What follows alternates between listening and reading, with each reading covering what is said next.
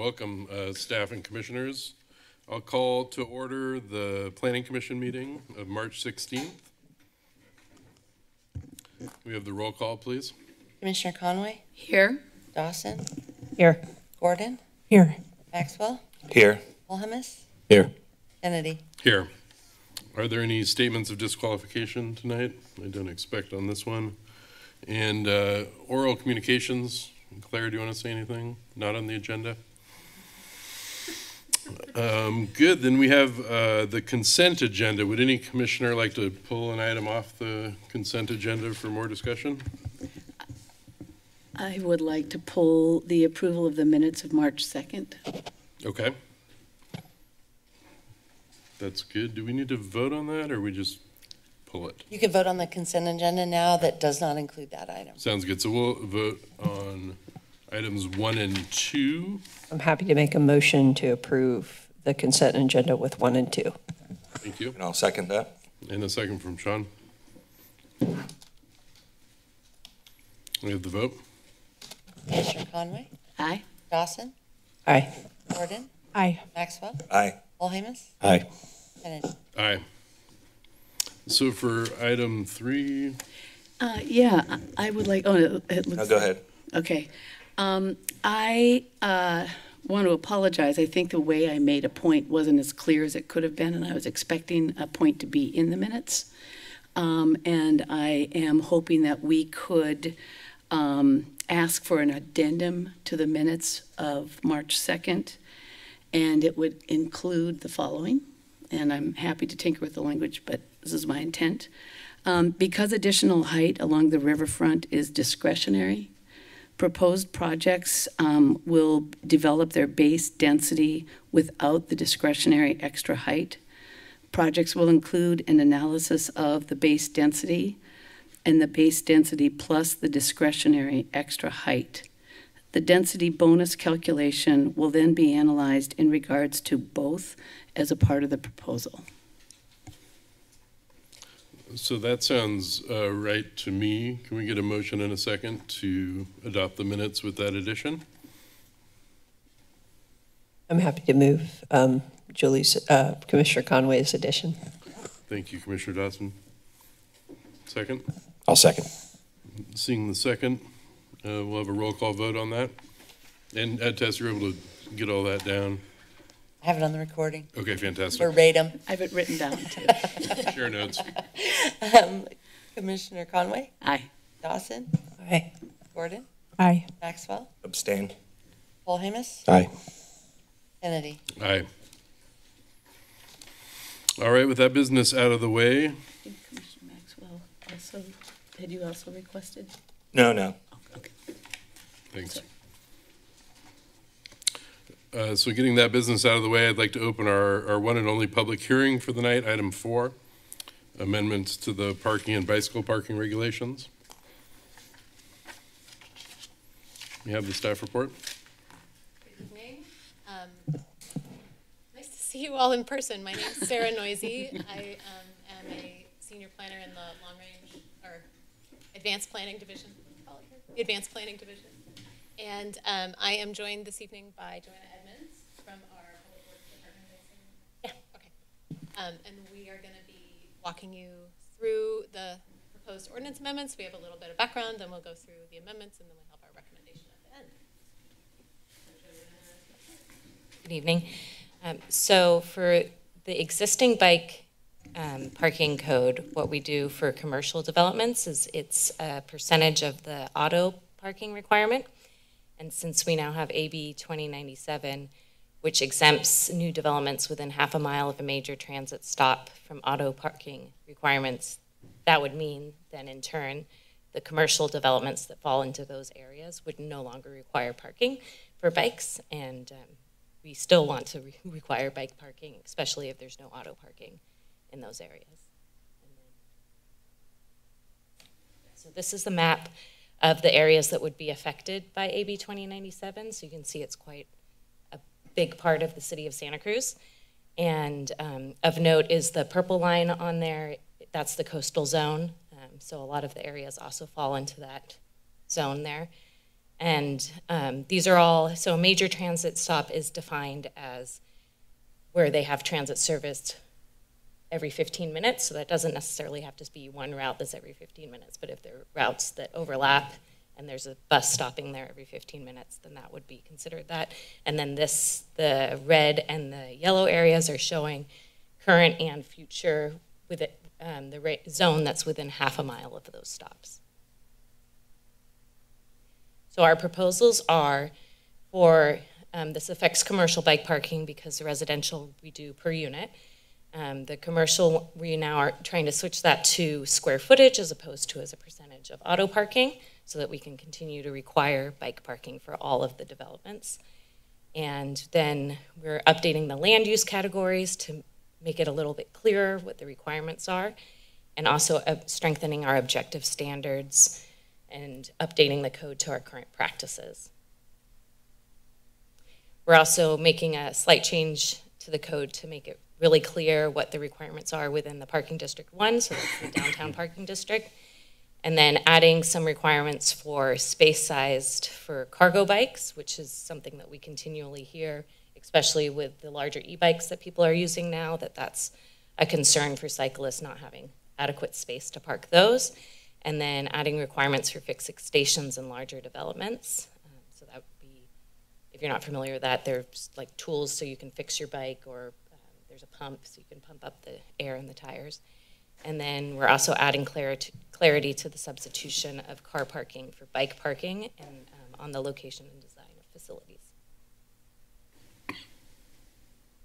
Okay, so now I'm going to talk about how we're bringing our ordinance into compliance with AB 2097. So the state law, which is in effect, it's been in effect since January 1, removes parking requirements for most development within half mile of major transit stops throughout California.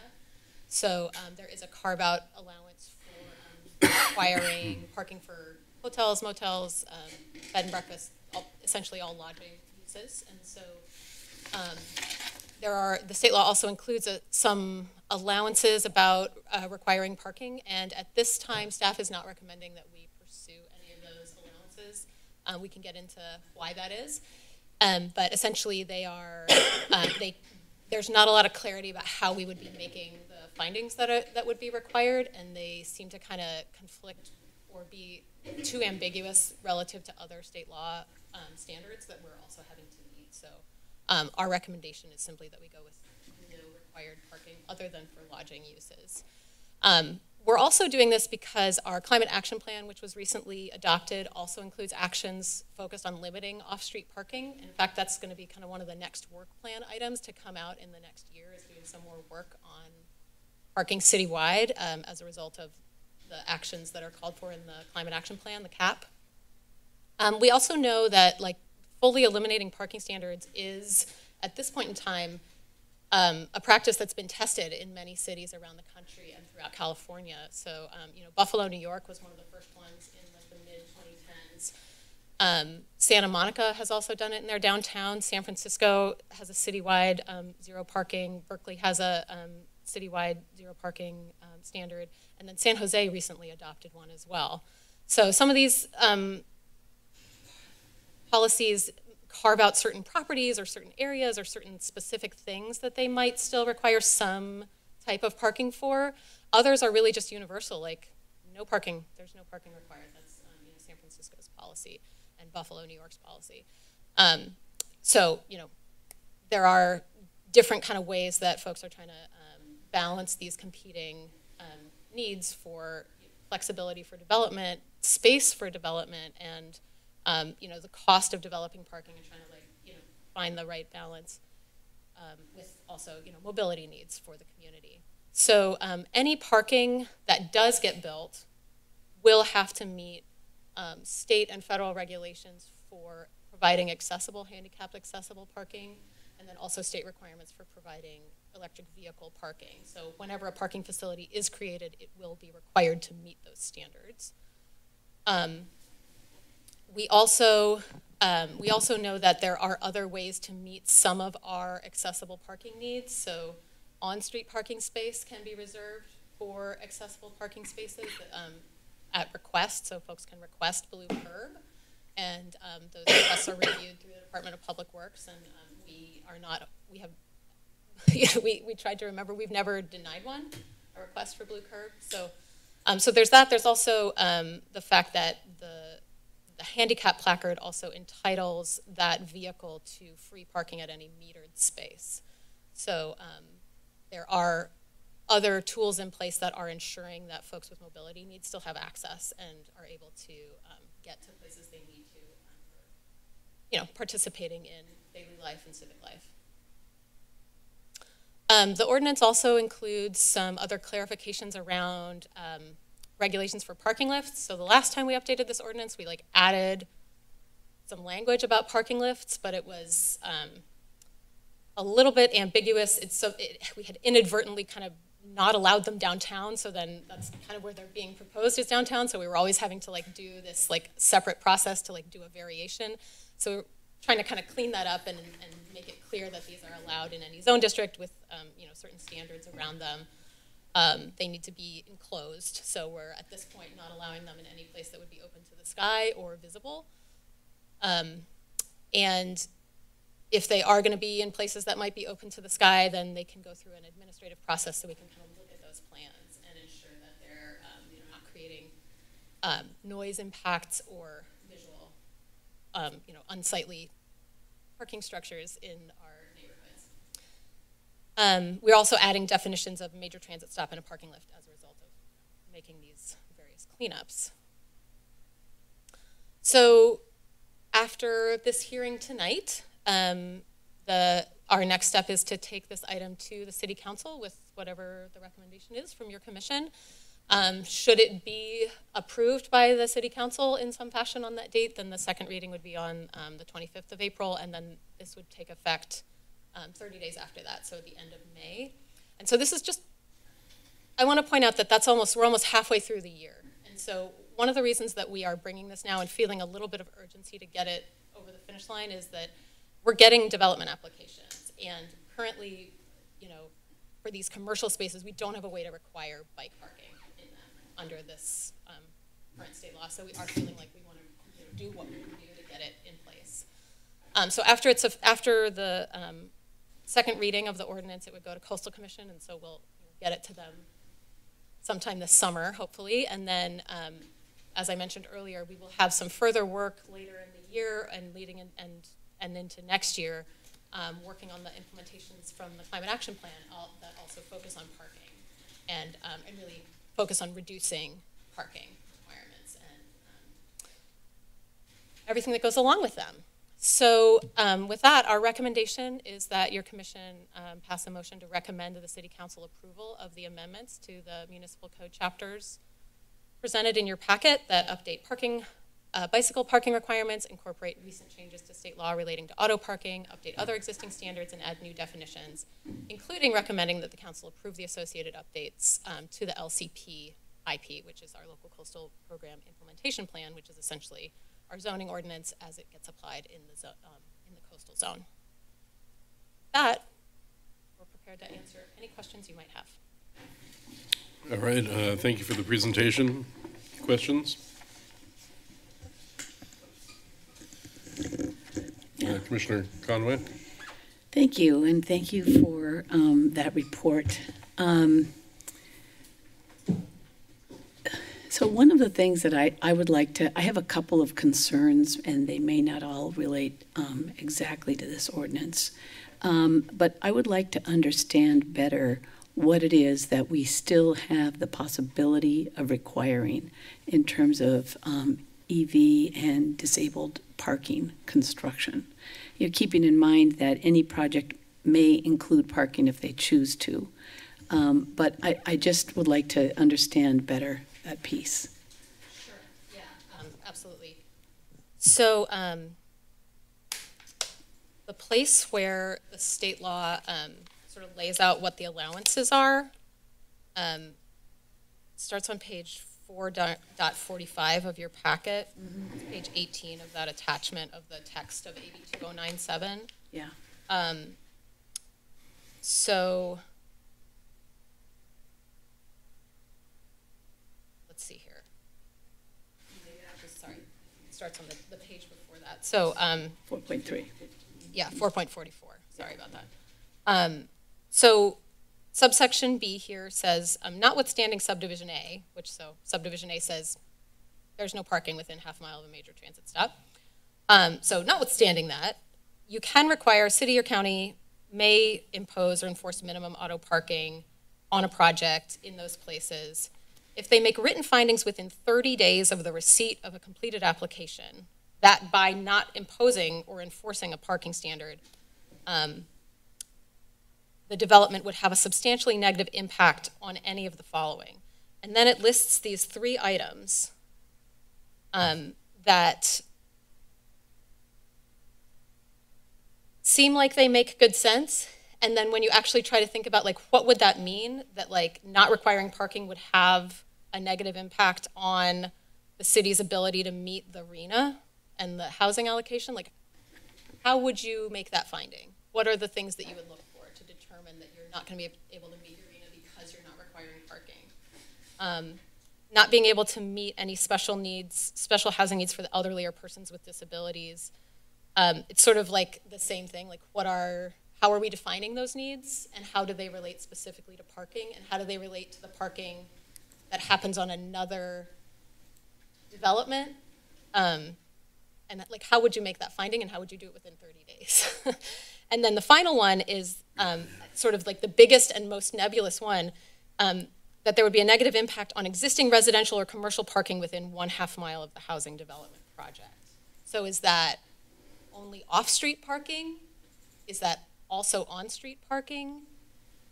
What's a parking impact? You know, parking isn't a CEQA issue, so there aren't really like thresholds that are set for determining when is there a parking, what is a parking impact and what does it mean for a place to be parking impacted? So given that none of those things are defined here in the state law or in really any part of state law, we think that's kind of a ball of worms that like leaves us open to kind of some liability about like unfair treatment. Like if we make this determination and make this finding that there's going to be a negative impact, and then the developer disagrees, like what is the evidence we're going to take to a lawsuit? Like we really just don't understand how to interpret this. There's no case law about it, and there's no definitions in the state law. So that's that piece. That theoretically, we could require those. And then there's another place where it talks about continuing to be able to require EV and accessible parking. Let me just find that spot.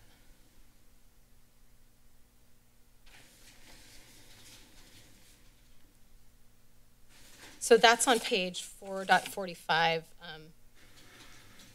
subsection F. The section shall not reduce, eliminate, or preclude the enforcement of any requirement imposed on new multifamily residential or non-residential development that's located within 1/2 mile of public transit, blah, blah, blah, to provide electric vehicle supply equipment, installed parking spaces, or parking spaces that are accessible to persons with disabilities that would have otherwise applied to the development if this section did not apply.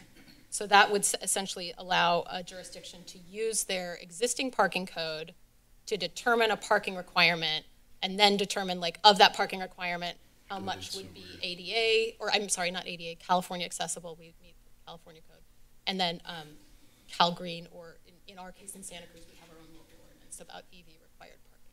So then we would make that determination and require those, we could require those parking spaces on site.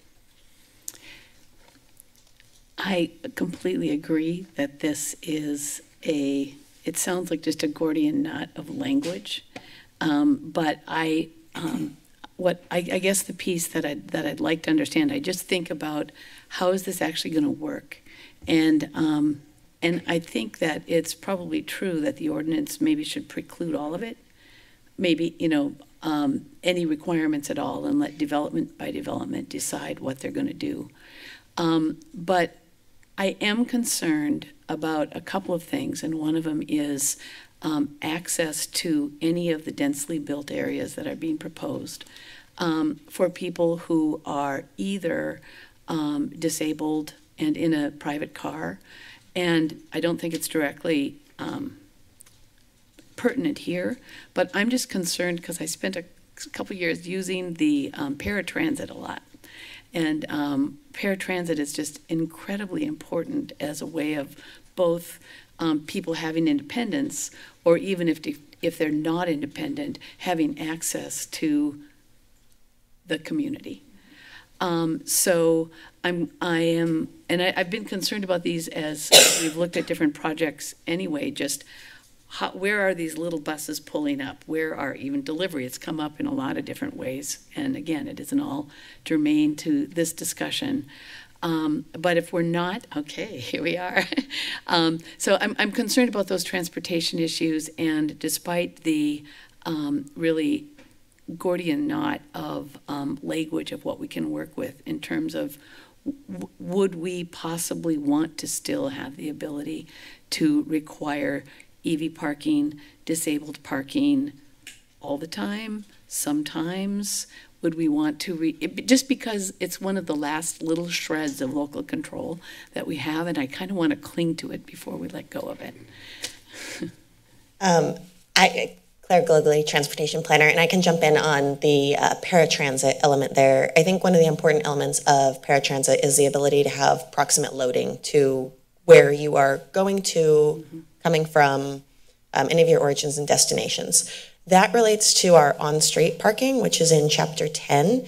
What I'm hearing is a big interest in examining our loading requirements in Chapter 10 of our Muni Code. That is something that I can take back and look at. That would be reviewed by our Transportation and Public Works Commission. One of the things that we have in our work plan right now is to do a deeper dive on our curb management holistically. What does that look like for parking management, loading, capacity that we want to see there, parking turnover, bike lanes, all of these things that relate to, as we're having less and less parking in private development, how do you best utilize the public space and the public supply? So heard, understood, agreed, and we can definitely take a look at how we relate loading zones to development, especially in these areas that fall under AB 2097. Thank you. Commissioner Dawson? Yeah, I just wanted to agree with Commissioner Conway as far as, I guess the question I have for you is why. I understand the language challenge. Those three things that are listed, two seems probably the clearest to me, which is around an impact to an elderly, excuse me, or disabled person, because that kind of access is defined in code. And I know people who use vans that have a really hard time using street parking for vans. They really need, because they have a ramp that comes out of those vans. And so that's certainly a concern. With these huge changes that the law has brought, and this being new, why wouldn't we keep that flexibility and come back in a year or two? And if we don't need it, we don't need it. Why would we give it away up front? Sure, yeah, happy to speak to that. So thanks for that question. I think it's a matter of interpreting these words and recalling that this law applies to all development. It's not just for housing, and it's so what I'm struggling with is what would it mean for a new retail business to open and to not provide any parking on their site, and how is that affecting our ability to meet special housing needs for the elderly? So, what does the commercial component of parking have to do with the housing needs for the elderly? And by not requiring parking there, that's negatively impacting our ability to meet those housing needs. What would be the criteria that we would use? That's kind of what we struggled with and kind of couldn't answer for ourselves. So I mean, if you have some thoughts on that, we're open to hearing them. Well, just to be clear, for clarification, if we kept this ability for these accommodations, the default would be no parking requirement. Is that correct? Well, it depends how we write it in the code. But we could write it in a way where the default would be no parking requirement unless we can make these findings and support them. Is that correct? We could write it that way, yeah. I mean, I think you could write the local code in a couple of different ways, right? Where you start with like the default is they're required unless you disprove this finding, or you know what I mean? Or the other way around. They're not required unless we make a finding that we feel we could strongly support, right? And that in some ways addresses the concern, right? Because you would only be moving forward with a requirement if you as planning staff really felt like you could put together something that would stand up in court, right? I mean, theoretically, sure. Yeah, I mean, I guess my concern, so this would be my concern, Commissioner Dawson, is that by having that like caveat available in the code, that then there would just be a ton of pressure to always be able to make that finding. And I just like if I'm being really honest, I don't know how we will make that finding, and I don't want the public to think we can make it, because I'm not sure that we can. I don't know what it would look like to make that finding. I think that section you pointed out, number 2, to me makes no sense at all, because there's already a carve out for accessible parking. So if the city wants to require it, they can require it. So what type of circumstance would necessitate us for even having to make that finding is the question we have. I mean, it makes no sense to us. And then the first one, you know, it speaks to the city's ability to meet RENA for low and very low income households. I mean, by eliminating parking, you're providing more area for units to be built. Right. So what does that mean? I mean, we struggled like you did at the staff level on the whole EV and accessible parking. And I think the reason we arrived at this point was probably threefold. One, you look at all the cities who have eliminated parking already, and they're still building parking. Right. So they're getting accessible spaces and they're getting EV spaces. We have the CAP plan the CAP policy that seeks to eliminate parking, so it's sort of pointed that way. We've got Public Works, who has a program that allows accessible spaces to be provided on the street. And I know we're doing EV spaces in our parking garages, so it's happening. And then functionally, I mean, you take a development in the downtown, let's say a mixed-use development, it just seems like it would not be an efficient use of land to provide access into a first floor space behind maybe a commercial that only has 3 or 4 accessible spaces and a couple of EV spaces. It just doesn't seem very functional, especially for folks thinking that they can park in there and then finding out they can't.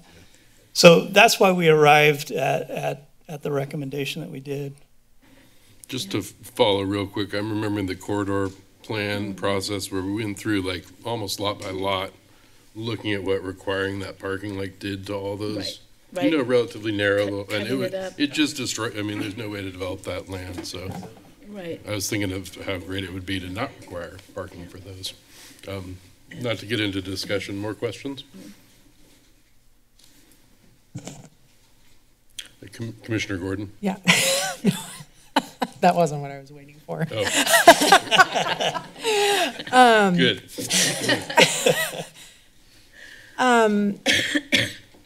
I want to support this because for all the things that you're saying, and from a development, you know, just a logical standpoint, having a bunch of useless space used for circulation in these developments is not efficient. But I can't help, I again sound a little bit like a broken record, is that I kind of want to know the bigger picture. Like, I want to say yes to this, but I want to know, as we're looking at the downtown expansion and all these major changes that we're making, and that we are going to be able to meet the needs of our demographic? I saw the list of all the cities that are doing that. I look at that and I'm like, okay. Oh, sorry. That was my time up? Okay, no, I'm kidding.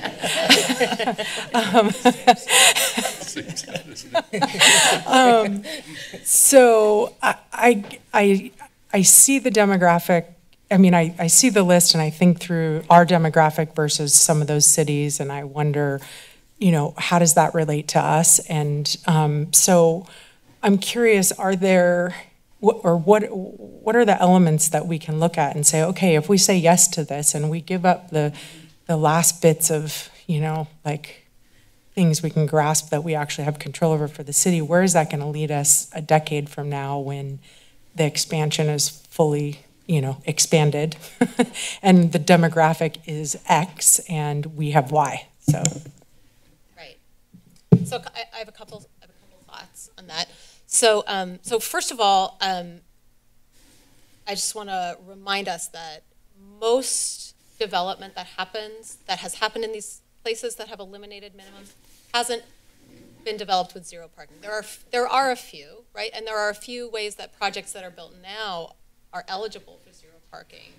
And I actually want to, I'm sorry, I meant to do this during the staff presentation, I forgot. I wanted to correct a statement I made in the staff report about 831 Water.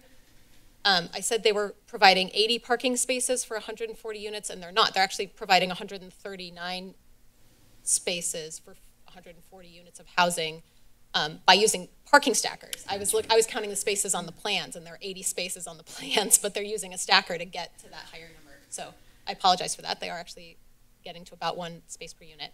And just to say, they didn't have to provide any. They could have provided zero parking. And the same at Jesse Street, they could have provided zero parking. And they're providing, you know, not a ton, but like, I don't know, a dozen spaces, something like that. The one place where we are seeing development go in with zero parking is Pac South, right? So that it's like on top of the metro station, like right directly next door. And then targeted towards supportive housing, right? So this is serving a population that is much less likely to be driving. And so I do think that, you know, probably most places in Santa Cruz are going to continue to provide some amount of parking, and this is just going to allow those, you know, developers to really look at the market and look at their demographic that they're seeking to serve, and then decide how much parking is the right amount of parking. And then the first space they build is an ADA space, and then the second space I think it's actually an EV charging ADA space, is that first parking space. So. So I do think that a lot of those things are going to be met. You know, thinking about the Warriors Arena, should that actually come to fruition, building a permanent Warriors Arena? I don't think there's any way that they would run a successful business without having a pretty significant amount of parking there. So I do think there are like reasons to believe that adequate parking will be built. And the other thing that I always kind of remember with these is that habits around driving aren't habits that change because we decide we want to change them. They change because it gets inconvenient, expensive, and like hard to do.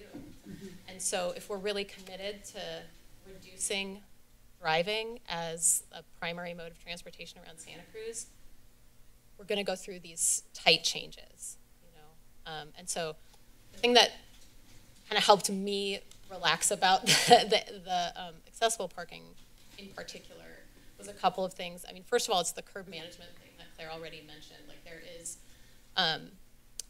some work to be done around that. And at the same time, we allow, by request, to create on-street marked blue curb, right? And so, yes, there's some work to do to make sure that those are van accessible when that's what's needed, and that there are some portion within the public realm and the public right-of-way that are already van accessible without meeting that request. And so, yes, there's some work to do there, and it's kind of like in that curb management piece. And all of us, the rest of us able-bodied folks, are going to get a little more uncomfortable, and we're going to bike more, and we're going to take the bus, and it's going to be less convenient than driving. So. Yeah, I just wanted to expand on what Sarah had mentioned already. So I think there's two sides of it. There's the private side, and then there's the public side. So as Sarah mentioned, many of the private side developments are still providing parking. I like to think that we're in the messy middle right now as we're transitioning away from how we've done things to how we will do things, and starting to achieve and realize a lot of our policy statements and our policy ideals. So on the public side, we're seeing the provision of parking, maybe not to the same level that our code would require, if our code still could require parking, but still a level of parking that that there is still some there. It does require EV and ADA parking spaces as well. On the public side, this is one of my favorite things to talk about, even though most of my work is in active transportation, but parking management is a huge driver of behavior change. Private parking is the least efficient use of parking. When we have public supply, when we have shared supply, we are able to utilize fewer parking spaces for higher and better uses. In the downtown, our parking spaces get used 3 to 4 times a day. You guys may have heard me say this before as we talked about the library before, but call it pancakes, pottery, pints, and pillows. So 4 different uses, people coming for 4 different times of the day using those spaces. So as we do grow, specifically thinking about the downtown plan expansion, is there a public role there to provide a shared parking facility that's then used much more efficiently than each of these buildings individually providing parking? Is there a way to make sure that we do have loading zones and ADA accessible spaces in closer proximity to some of these developments that we're seeing? I think that's something I feel very, very comfortable realizing, and it is going to be a change from how we've done things of this is my parking space in my building to this is the parking facility that I have a permit to park in, and every day I'll probably park somewhere different. That's part one. Part two is as we transition away from every individual trip being, or most individual trips being in a personal automobile, we have the ability to expand the type of program that Joanna and I run for downtown Go Santa Cruz, which provides free transit passes, carpool cash, bike locker cards, education encouragement, free helmets, free lights, just a plethora of incentives to help people change behavior. One of the things that we have been looking at is how do we expand that to broader areas of the city, and what is the mechanism to do so. And I think as we do see increasing density and increasing development, hand in hand with that, we will be looking to expand our non-auto programs as well. So really it is the messy middle as we're going through this transition, but I have a lot of hope and a lot of confidence that we have a lot of good tools to get through this messy middle. Thank you. And when I was talking about a plan and wanting to say yes, I was actually separating the two between, I actually don't think that it should be a burden on developers that are doing this density, but when I said the plan, I wanted to know, like, as a city, what is our plan? Because as we've seen here, there have been some of the largest projects that we've seen yet, and we got the answer, yeah, we're going to look closer at that loading zone or that drop-off zone. So as we're making big moves here to say, yeah, we're on board, but some of these other things aren't quite up to speed with the projects that we're seeing, I get concerned about, like, what's our plan as a city? You know, like, when we're saying yes to all these, which we want to do because we want housing, where is that going to leave us, and how quickly can we mobilize as a city entity to meet the needs of the community as the community sees these big projects come before us? So thank you. All right, Commissioner Maxwell? Yeah, thanks again. My question, I have a couple I think I read something in the staff report around commercial space and or mixed use projects, and you know, when we have a restaurant, like we went through the other, not 831, but the 90 something Water Street project, where it's not necessarily going to be a restaurant, but it could be. And with a large size restaurant, and we're not really requiring any parking for like a short-term use in an area where there probably isn't, and we're going to see overflow into the neighborhood behind it. And how is that going to work with this with just no requirement on these in like a use like that? I mean, I think that's kind of the same answer I gave Commissioner Gordon, is that it's going to be inconvenient, uncomfortable, and expensive, right? So overflow parking, like parking on the public street, that parking is available to everyone, right? Like, right. Public curb space. And so without, having a parking permit program in place, then, there would be, overflow parking and people would be using that curb space. So, I think that's just kind of in that middle ground. where we are right now. I think that's true. That's just a reality. Yeah, I mean, I get it. It's just really unfortunate if you live, I mean, it's really not going to happen downtown, but along the corridors, that's where we're really going to see the impact into those neighborhoods back there. The other thing too is regarding the language that we are having such a hard time quantifying. Since there have been other cities, and especially in the Bay Area, that have tackled state law language, do we have examples from anything that has happened, that has precedence as far as like Berkeley or Oakland around tackling that language of those three items? Pieces. I am not familiar with any. I haven't found any other examples of implementing this state law. So the regulation that Berkeley has precedes this, and it exceeds the requirements. Mm-hmm. So yeah, I didn't find anybody else's codified language yet. Right. So yeah. Okay. Yeah, it seems like it. The last thing is, I was reading, like the bill goes on, I'm reading it verbatim, the bill goes on to then limit these findings, ensuring that they do not apply to housing with a minimum of 20% of the units dedicated as affordable housing, or to projects with 20 housing units or fewer, or in a case where other provisions of state law, such as density bonus law and others, allow for parking reductions. Can you explain that a little bit better? That seems like there's a lot of commas in this, and then this, and then so that. So there's this standard that they set of like, no parking's required, and then there's an exception to that standard that's like, oh, but you can require parking in these three circumstances. And then there's an exception to the exception that's like, actually, no, you still can't require parking if any of these other pieces are true.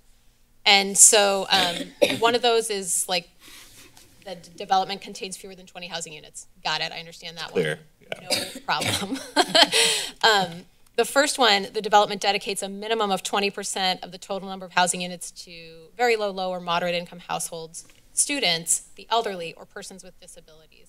So that sounds very clear, but like, how do we interpret that 20% in a density bonus project, for example? Correct, right. And how do we, what does it mean for a housing unit to be dedicated to students? Like, we don't have a way to record that.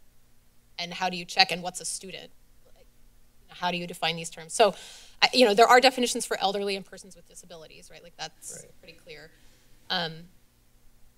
So anyway, basing our interpretation on the way that we have read other state law and the way other state law has been interpreted by the courts, we would read that 20% as to be 20% of the base of a density bonus project, in which case that's every development that we have, unless it exceeds 20%. So they would already be accepted from the exceptions, and we wouldn't be able to require parking then either. And then number 3, the development is subject to parking reductions based on the provisions of any other applicable law. So that's basically saying, like, if there's any other reasons that they don't have to provide parking, then you don't have to use this reason to tell them they don't have to provide parking. They can use that other reason. And that would essentially be, the ones that I'm familiar with are basically density bonus pieces that you can get a waiver of parking requirements, and in some cases require 0 parking. So yes, just other ways that the state law incorporates like all of these complications, and we're like, let's just not require any parking. Right, okay. So, and then we don't have to get into parsing all of these bits. Sort of makes sense, but yeah. Got it. You get enough of those exceptions. Yeah, it's like all the way around. To the beginning. Thanks for that answer, though. I know that was I was doing circles reading yeah, that. I was like, just, wait, what's the exception to the exception? We've been circling that law for 3 months now. Yeah. Yeah. With you. Okay, well, thank you. That's all I have. Thanks. Thank you. Hello. I just wanted to clarify some of this language, and one thing I've learned about ambiguous legal language is it's unforgiving. And so I want to clarify and get your understanding on this. So a preponderance of the evidence would be more likely than not, like 51% is enough to satisfy that. That would be my understanding. Yeah. Okay. A preponderance of the evidence is like, it's actually it's a higher legal standard than I think there's. Substantial evidence is the other standard that they use sometimes, and preponderance is more than substantial. So. Okay. Good question. Okay, so then, in theory, to make a finding of a negative impact, whatever, substantially negative impact, whatever that means, the city would have the burden of proof, and they would have to walk into court and, by a preponderance of the evidence, prove that it's a negative impact. We would have to be able to do that, yes. We might not actually have to walk into court. We would have to be have the findings, and if we got sued, we'd want to be like, that's going to stand up. Right, you'd want to be ready to go. Okay, and all of that with essentially your hands tied behind your back with exceptions to exceptions to exceptions. Right. Yeah. Okay, awesome, thank you. All right, any more questions? Go ahead. I'm curious, I'm assuming that parking deficiency fees and things like that will not be in existence any longer if. Yes, Claire. Talk about that. Hello, this is language that is going to the Downtown Commission next week on Thursday morning, the 23rd, whichever day that is. Yes, we're proposing sunsetting the parking deficiency fee. We had that in our plan for downtown. COVID hit, we hit pause, and now we're just proposing to get rid of it rather than resume. In lieu fees, we allow in the downtown right now, and then we also allow outside the downtown on a case-by-case basis. They will only be allowed for projects that are in the AB 2097 areas for lodging and the other very, very minor kind of event centers, lodging and event centers. Our ordinance isn't making a carve out for event centers. Okay, just lodging. Just lodging. Yes, you could use in lieu fees then for just lodging. Within the downtown, that's set at $20,000 per space. Elsewhere, we require a little bit more economic analysis. It's not a set rate. So in very, very limited cases would we see the in lieu fee. Before you go, mind if I squeak in one question? Oh, absolutely. This is the bike stuff. I'm hearing tons of interest in the parking stuff and the curb stuff. In your natural course of business, when is that being revised? Also, I just recognize these things take forever to get through the process. So. Oh, in the bike stuff related to the like the curb thing you mentioned. Oh, curb management. Other yes. kind of parking broader issues. Yeah, broader issues. So get revised every 3 years, or when you have time for it. No, it's in our work plan for the next year plus. We have a new parking programs manager on board. So as right now we're dealing with downtown and a lot of things related to state law changes. As soon as we get our arms around that, then it's looking citywide. Likely we'll start on arterials and collectors, and then as needed expand from there. Okay, because that's the next step in this transformation. All right. Commissioner Conway? Yeah, and I actually had some questions about bike parking as well, but I'm going to let Joanna take those unless she needs me.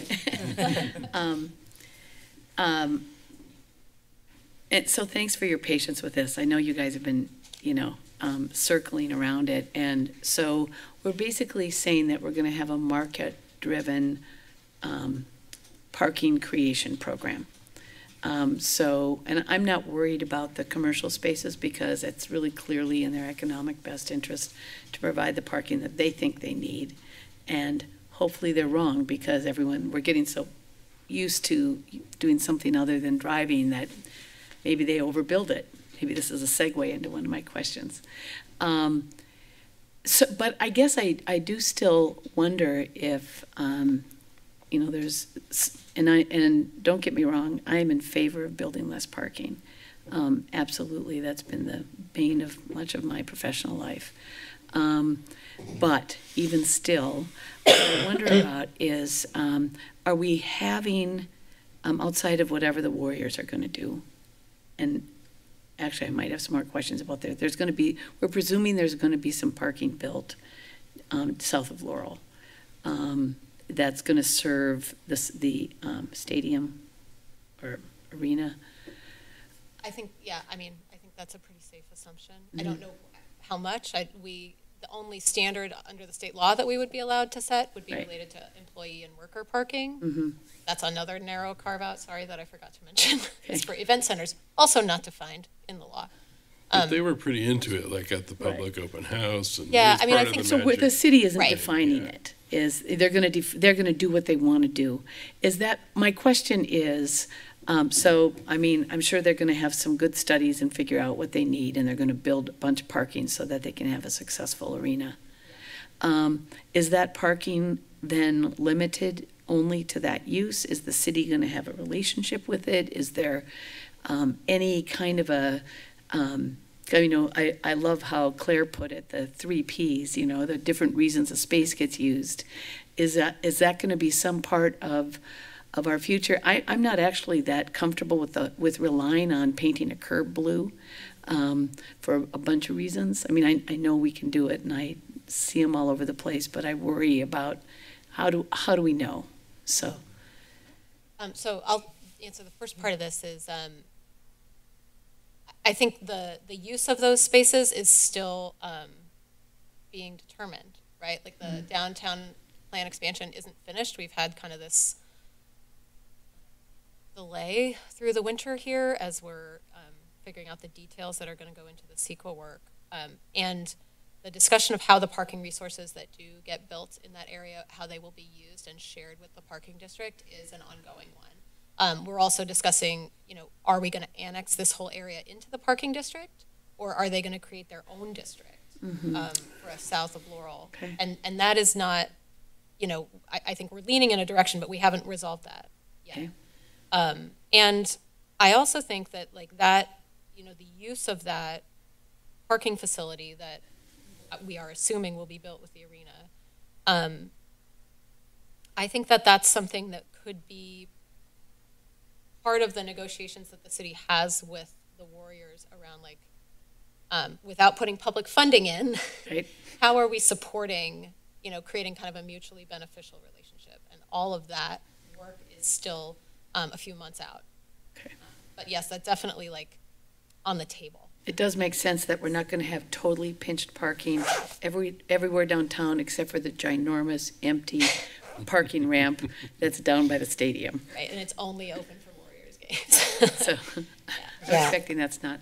Adding to that on a couple levels, I think I would hope it would be readily apparent to the Warriors that that doesn't make economic sense, especially with housing development occurring in the South Laurel area and game days being not all too frequent.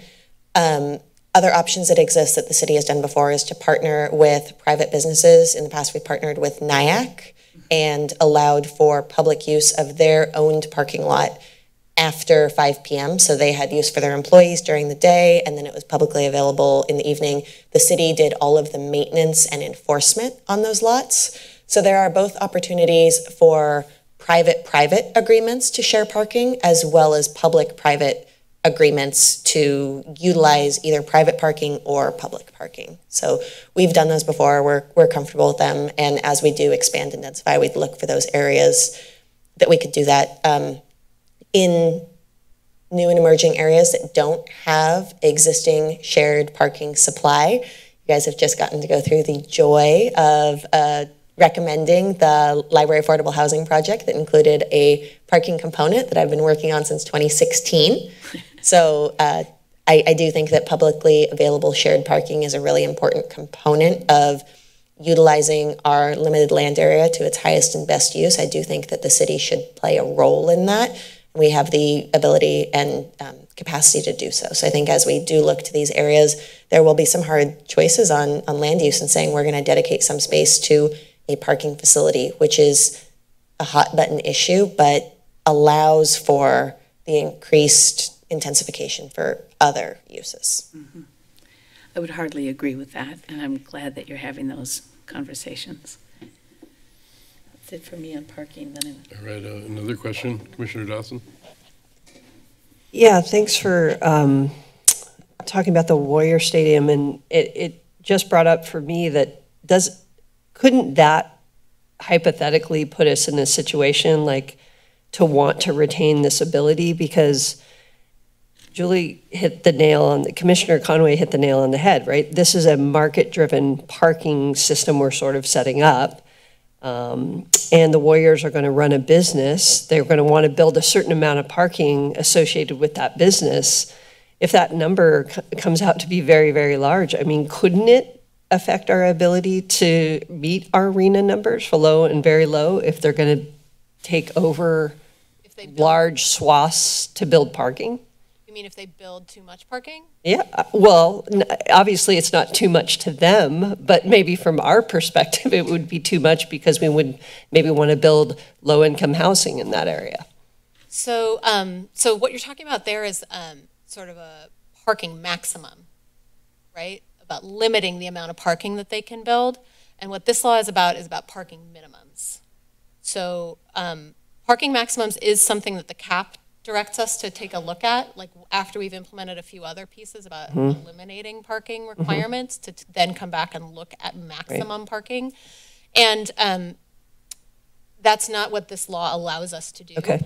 And let me just add too, don't lose track of that concern, because we can regulate that through the downtown plan potentially if we feel there's a need to do so. Okay, thank you. So I just had two more questions.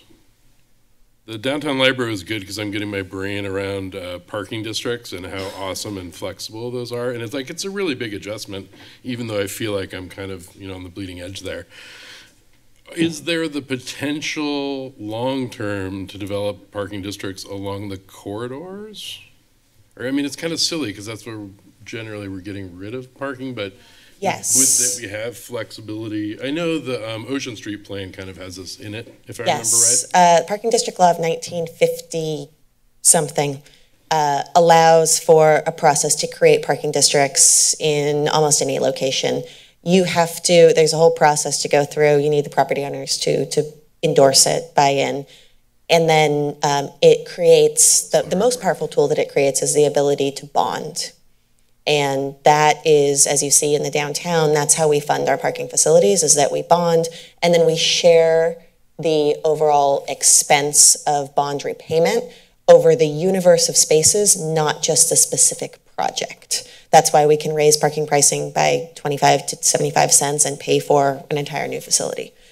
In other areas of town, we do have the ability to do that hand in hand with creating a parking district. I would encourage in every instance to also price parking in those areas as one of our most powerful parking management tools. And is that the same in the coastal zone, or does it get weird? It is the same in the coastal zone. It just involves a little more process. Okay, that's as with all things in the coastal zone. So then the second and last question, and I lived in Berkeley, so I've experienced nonstop parking tickets for not having the right. I was younger then, I didn't take care of my business.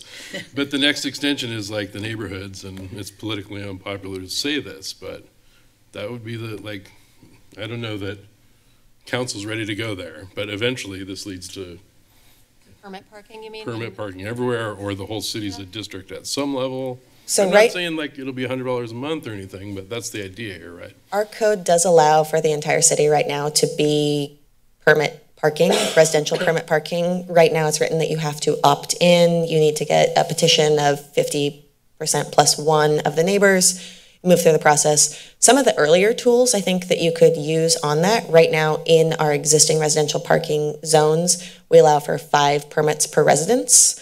They are priced at $35 per year. And then you can also get up to 30 day passes for guests, et cetera. So using pricing or using number of available permits is probably an easier tool to start with. Getting 51% of your neighbors to agree is the impediment there, but it's good to remind everybody that even though it's kind of clunky in my opinion, that process does exist. All right, so unless there's other questions, I think we'll bring it back for a motion and some more discussion. Yeah. No, we should open the public hearing just in case. Would anyone from the public like to speak? No, we don't have to wait for the Zoom delay anymore, so seeing none, well, thanks, John. I wanted to actually talk about bike parking a little bit too. That's fine. Is there, you're discussing it, or? Yeah. Okay. Just not quite ready for a motion. I just had some kind of dumb questions. Yeah, no, that's fine. And I think the motion would be starting that too. Yeah. I wasn't trying to push it through. I've got a few more thoughts too. Okay. So commissioners, discussion or motion? You want to start? So this is just a couple of very practical things. I'm thinking about, the little bike tool area, which I think, such a great idea. Certainly would have been very happy. There used to be a place you could pump up outside of the Spokesman, and then they had to take it down, which brought up for me, how's this managed? Where are these places? So any place that I'd just like to know a little bit more about how they will really work and who's watching them. So where we are talking about are usually would be in a bike room inside. So for mixed-use developments that have a lot of housing, I see. they sometimes they'll meet their class 1 bike parking requirements by having a bike room that's only accessible to residents. So maybe they have a key card and then they can individually lock their bikes up there. So that's the kind of place where we would put a fix-it station. And so it's just part of the property management. Yeah, if we put them out in the public right-of-way, they're the tools are all gonna get stolen. So that's not the kind of place we're trying to add those into the private areas that are secure and only available to residents or employees of those developments. So if I did have a flat on my way to work, I'm pretty much out of luck, just like always. Well, I think there'll be something eventually at the metro station that's a little bit different because, but that would probably be something connected with Bike Link. So that's who we use right now for the bike lockers. So that's one case that would be different. I think as part of that development, as it comes down the pipeline, that they would consider putting in a Bike Link managed room, and they might have something like that. But yeah, I think it would be mostly, like we do have one here in our bike cage for city employees, but that has a code. Again, because the same thing. The tools, I know we had, when I worked at UCSC, we had a few, I don't know if they still do, but they were constantly having to replace the tools, and it's just not a good use of those fix-it stations in the public area like that. All right, thanks for talking more about those. Soon there'll be a B-cycle station nearby, so you can hop on an e-bike and get home. Oh. Yeah, that's true. That's good. No, please, go ahead. I have another question. It's kind of a dumb question. No dumb questions. Come on. So, at some point, and I'm sorry I think I wrote down number 6, that there's a trade-off. If we do overbuild parking, we can convert that to bike parking. So let's say that we're really successful. We've completely embraced it. We have built parking, and we find out we have too many parking places for cars. So then we're going to take. It's a huge financial investment to build a parking space, and so I was just curious about where this ability comes from, that you can convert it into. Was it 6? A certain number.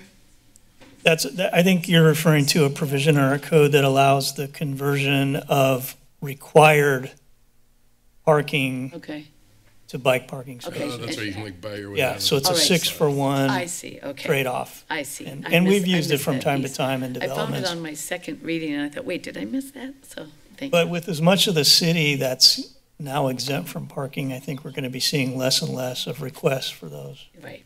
And so typically this is something that would be part of project review. Typically something we've seen come in later, where they overbuild parking and Right. are coming back to convert it. Nowadays they would convert that space to ADUs. They would Right. not be putting That's a good point. They certainly would.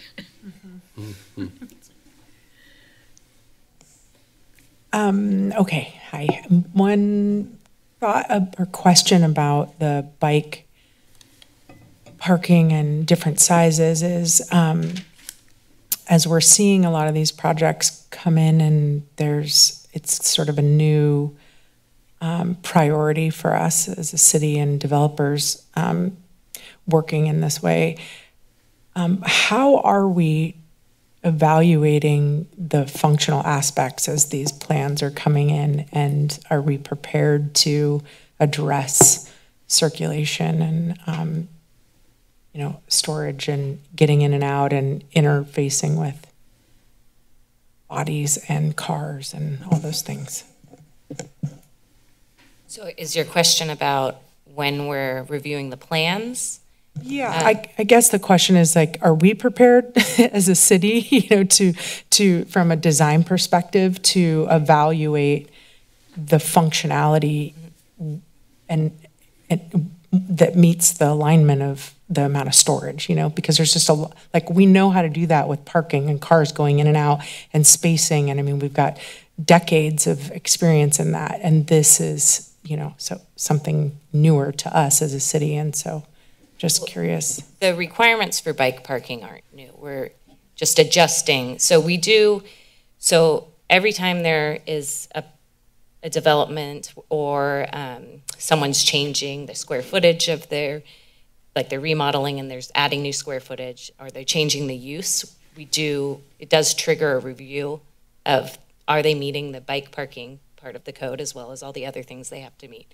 And so they have to meet the things that are laid out in the code, but we do look at this, is this something that's logical? If you were a person using a bike, are they building it, on the 4th floor, away from an elevator? That, we wouldn't approve that because that doesn't make any sense. So we don't want to get too nitty-gritty with all of the details in the code because we're trying to make it easy for people to include bike parking in a way that benefits the community. But we are looking at it from a lens of what it would be like for a cyclist every time we're reviewing the plans. Does that help? Yeah, you understand?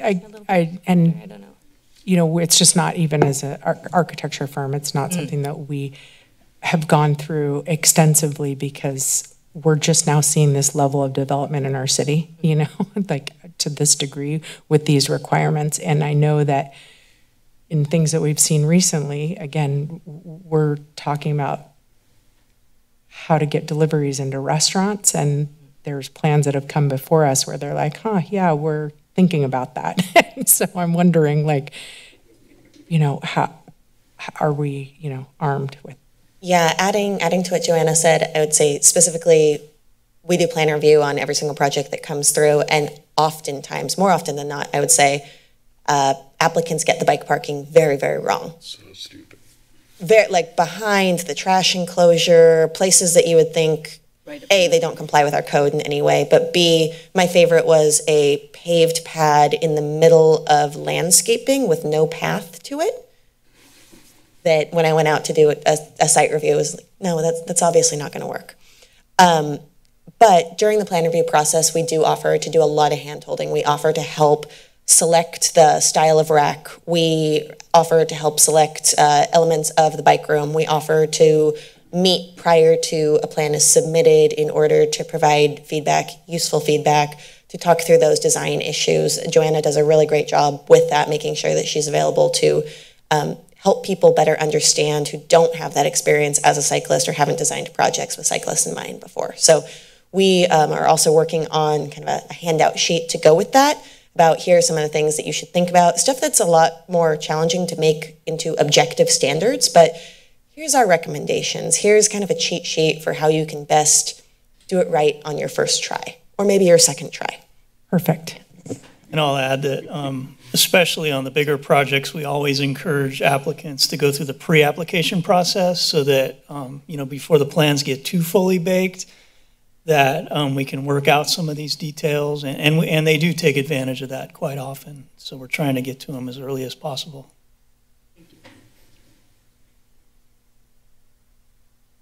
All right, and more discussion? I've got just two more quick things to say. Much as I love EV parking, I don't even get it in this context because it's not like overnight parking if you're using that spot for 3 or 4. So, you saw me on apartment projects pushing that in. I just much as I love it, I don't think it applies here because the point is to have those spots be interchangeable and can be this one day and this another day or different times a day. So I work in the energy code, so I'm really used to the government just like spitballing stuff into these laws, literally like the day before it goes to the legislature. So I didn't like follow this one, but it just has that feel of like, at the last minute, we're gonna like throw all these things in there. So I wanted to support staff in saying, let's not adopt that. I know the position that puts you in when the language is really awkward or unclear, even right or wrong, just if it's like terribly written. I really wanted to say again that I support that. Last concern is we have a little loophole here where projects might go through without bike parking required. Is that a big concern? Can you write me a condition of approval to slap it on those projects? Or, you know, how seriously should we worry about that? Given there's what, a year of process probably until this gets into law. Well, so this would take effect if it gets recommended and the council approves it the first reading. This would take effect end of May. Okay. So we're not talking, this is it, the work has happened, so. Good. I don't know, so for bike parking, they already have bike parking standards that covers residential development, so that's like fine. The concern is new commercial development. Do we ever? Unless have we it's ever? attached to multifamily. The Delaware edition, maybe. Yeah, but most of that stuff's already entitled. Yeah. Okay, so no big deal. So, Sounds like. I think a condition of approval might be an okay way to handle that if we do run into one in the next couple of months. I would love to see it if it does come up. Yeah, but I don't know. We're not like panicked about it yet, and also we don't want to wait too much longer because these things are going to start coming in. And we're going to negotiate with applicants, in the early stages anyways, and, point out that, hey, this is going to be a good selling point for your project when it gets to the decision makers. Cool. I'm with Commissioner Conway, the last little grasp of local control we have. I like to hold on to it. Good, well, I'm ready to hear a motion in a second, unless other people feel differently. I would move the staff recommendation. All right. I'll second. Moved by Commissioner Conway, seconded by Commissioner Polhamus. Any further discussion? Let's have a roll call vote, please. Commissioner Conway, Aye. Dawson, Aye. Gordon, Aye. Maxwell, Aye. Polhamus, Aye. Kennedy. Aye. So the motion passes unanimously with all commissioners in favor. I'm supposed to say that per the bylaws, so I'm trying to train myself.